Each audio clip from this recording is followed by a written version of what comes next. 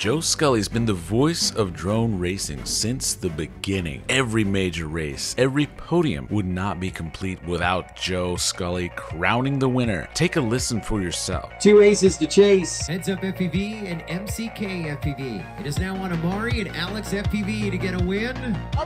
We'd love to see it. Pilots on your cards. Live on the tilt in less than 5.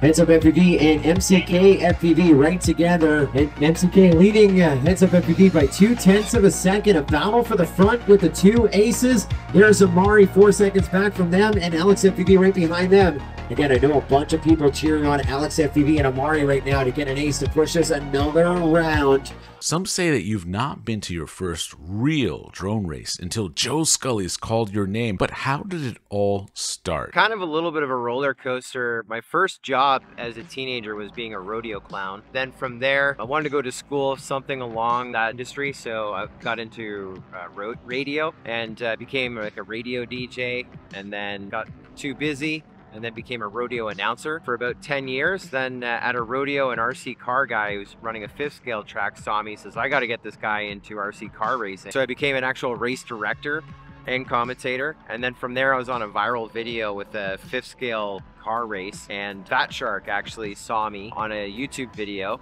And they reached out because they were hosting an event that was about an hour from my house, and they said, we got to get this guy for drone racing. And then from there, it's been a heck of a journey. My favorite event of the year to announce and commentate's a tough one. I really like International Open, of course, because there's just so many different formats. It's one like Woodstock-like party for an entire week.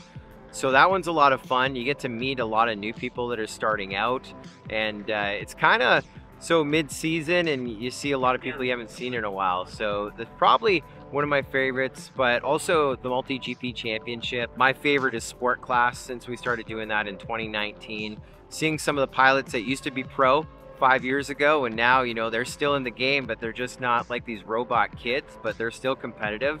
And seeing a lot of people like starting and getting more competitive. The sport class championship, part of the multi-GP championship, is really my favorite to be a part of, like in a commentator, race director role. The battles are a little easier to follow, I think, for everyone when the pace is a little bit slower. It's a different competitor. They're more into it, more passionate. The veterans and even the newbies, excited at their first champs or excited to still be at a champs. I just really love that atmosphere and being right in the heart of it with everybody. How long did it take you to figure out what's going on? Everything moves so much faster in drone racing. The way that I follow a race, it actually came from the RC cars, and RC cars was really my introduction to racing. My whole life has been rodeo, bull riding. I used to bull ride and roping. So the RC cars, the guy who got me into it, he raced anything on 2 wheels, MotoGP and everything. So he kind of taught me about racing. And then so with the RC cars, you get lost, and especially when you're looking at 8 scale, they all look the same. They're all green, black with a stripe. And so following a race, line of sight was extremely difficult. And I quickly learned I could pick someone up at the timing line. It would ping on the scoring system. But also my commentary, I try and do it hybrid. People watching line of sight, people watching FPV. And so I'll be following when people are crossing while I'm talking about someone else on the other track. But while I'm finishing up that thought, I'm following this other person so I can pick up and I already know where they am. So that's really a big tool. And then also I look at the entire track and I try and do some check marks, like 4 or 6 check marks. So I can instantly look at the screen. As soon as I see like the cube, I know where that is. And so I can quickly do a relation of where everyone is on the track. So it kind of came from RC cars, and my first drone races I was calling line of sight, which also was difficult because they were so small. Putting it all together, then you just kind of get used to it, just the way my brain is wired. Always looking for number 2, always looking for the battles. As we continue to see a little bit of a separation there in the battle for the 2, Heads Up FPV and Alex FPV.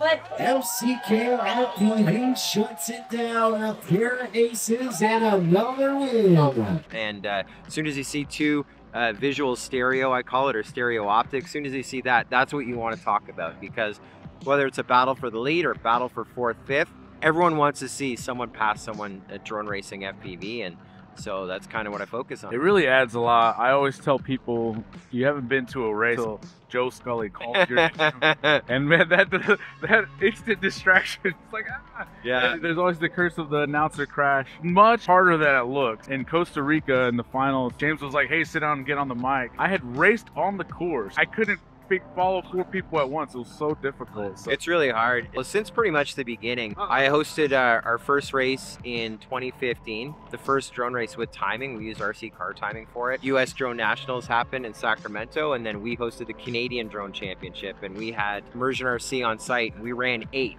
and so we've always been running 8. And when you got that DVR, it's just to see a glitchy video, right? Try and make sense of it. Basically catching them on the timer, and then your check boxes, but it is tough, and I don't always get it right. Just make it sound good. That's always like show business, right?